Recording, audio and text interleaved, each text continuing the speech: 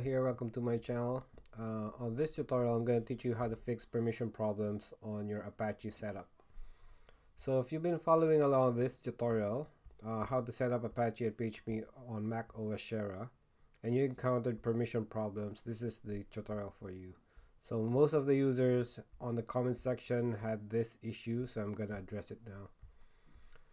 So let's go to that. So if you're getting this one after you follow those steps, there's also one step there that I missed, which I'm gonna show you how to fix.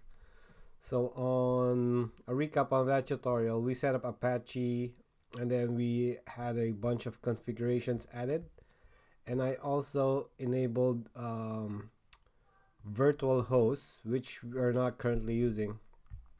So let me open the terminal, and from the terminal, if you type sudo apache ctl config test,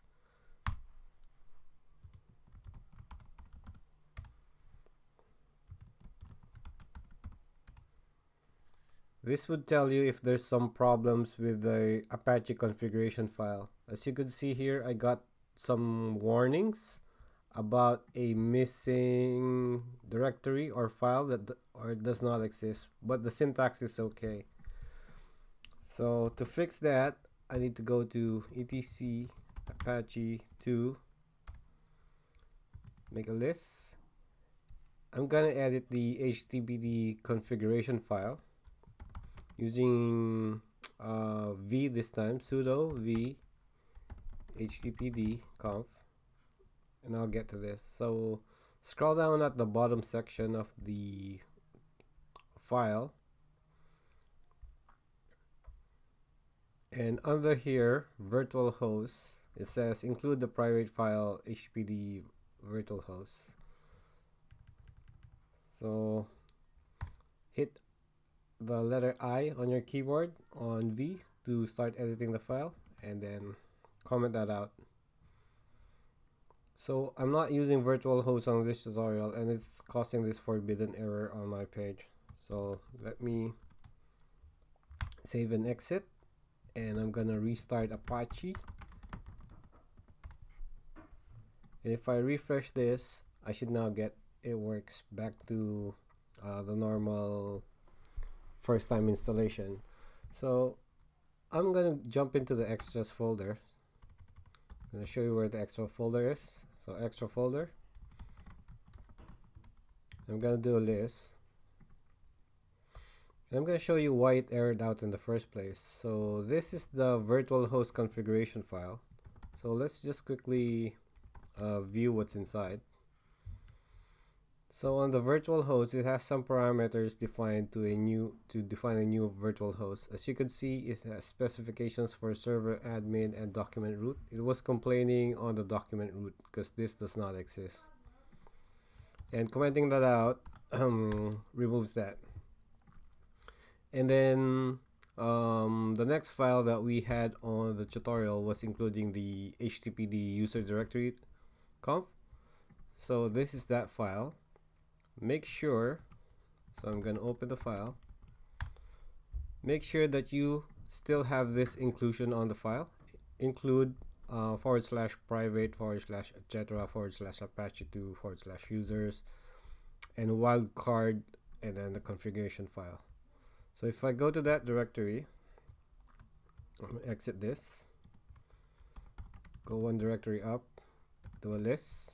This is that directory, cd users, do a list, and this is the configuration file. Remember, we created one from scratch, and I just copied and pasted some options in there. So let me open this file,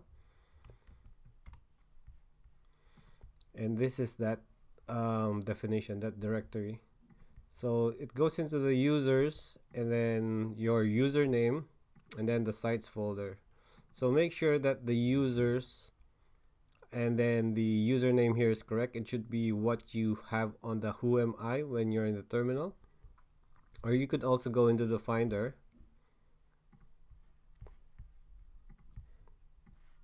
go into the finder. If you have the path bar showing here, If you don't have it showing, go to your view menu and make sure that the path bar is shown. From there, you could right click and copy sites as path name. So if I do that and I jump back into the terminal, and I'm just gonna go in edit mode and remove this and paste, it should copy the path for me and add the / at the end. And just to show you what would happen if I don't have a invalid username here, so let's jump in here. Let's put the username. You can see that it's listing the directory for me, but if I put an invalid username here, say I just add those and save and escape and then restart the server. If I refresh, you'll get the permission. So make sure that you have the correct username. You could also go to the command line and type who am I to get the username. So let's go back and fix that file just quickly. And save. And since we fixed up the virtual host earlier, I just want to make sure that my Apache CTL config test is not returning any error. So it says syntax is okay. So if there's some misconfiguration on the HTTPD configuration file or any of the related files, it would throw an error here. So you just need to dig deep and sort that out. Cool. So that hopefully should fix your issue if it's a configuration issue related. But if it's a file permission related problem, I'm going to teach you how to fix that out. So let's refresh this because I just did a config test, but I didn't refresh. I didn't restart, so now it's showing. So if I go to my sites folder and I right click on the sites folder and go on get info, you would see that there's 3 users here. There's system, there's staff, and everyone. Everybody has read-write access to it. And if you're the web server, for example, the Apache, you do not belong to any one of these. You're on the everyone list. So let me edit it here. I'll show you multiple ways on how to edit it. So from here, if I say no access and I try to refresh this folder, you would say I'll get a forbidden. You don't have access to on this server. So everyone is the Apache server on this kind. So how do you know where you are? So if I open a terminal here and I created a PHP file here, so I'm just gonna open that PHP file.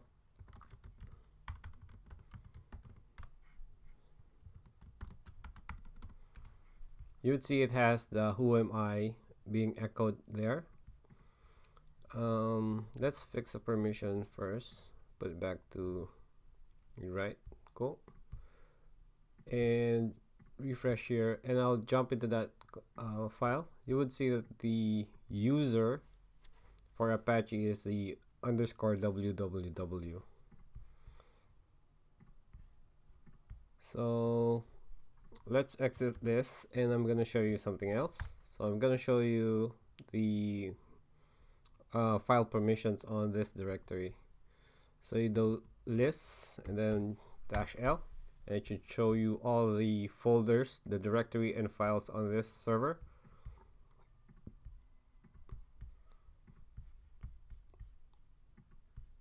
And go back there. As you can see, it has this digits here. So the first digit is the directory. So if it's a directory like bookstack, those, you would see D on it. If it's not, you would just see a dash on it. And then there's 6 digits here. the first 3 digits are for the owner, similar to what you saw on the get info. Well, let's open the get info and try to compare it here.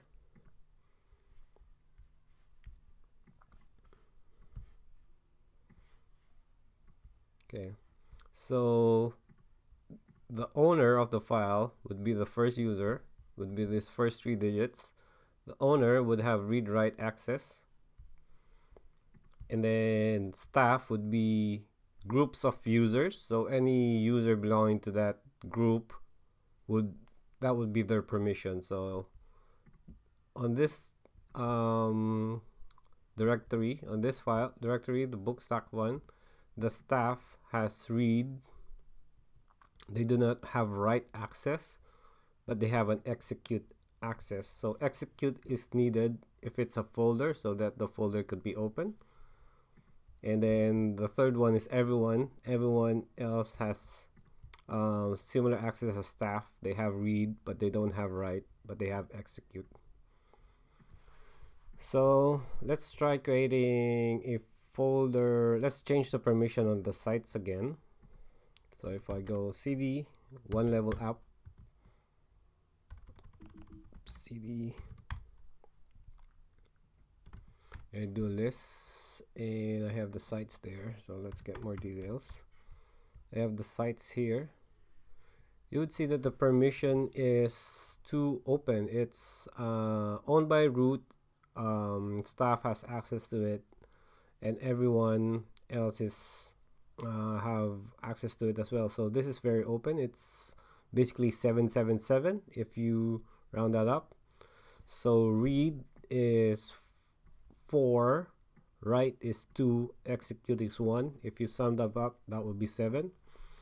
So what you would like is the owner to have read and write access, but for the rest you just want them to have read and execute access on this folder. So you change it to 755.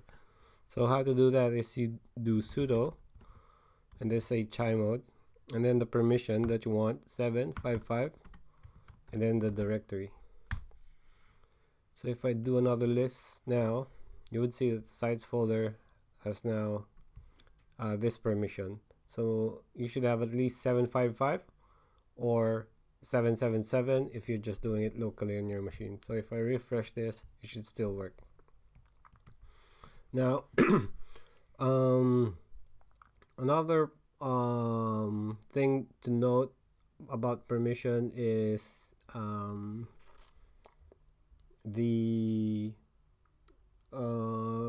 group. So if you want to add the ww user on the staff, you could do sudo grouptoadd. Sudo adduser.